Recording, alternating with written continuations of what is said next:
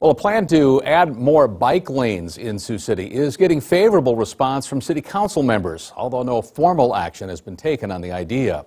Simcoe, RDG Planning and Design, along with the city's Active Transportation Committee, all working together on a plan to add 21 bike lanes across the city.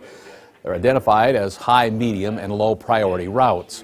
Bike lanes designate an exclusive space for bicyclists through the use of pavement markings and signage, and are located adjacent to motor vehicle travel lanes.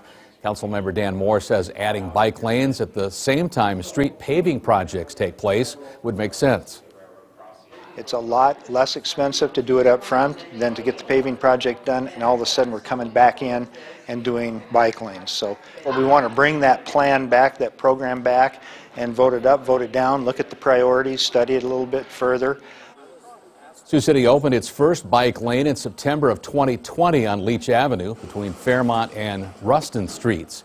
Now, if constructed, those new lanes would take bikers to established destinations or trailheads across the city.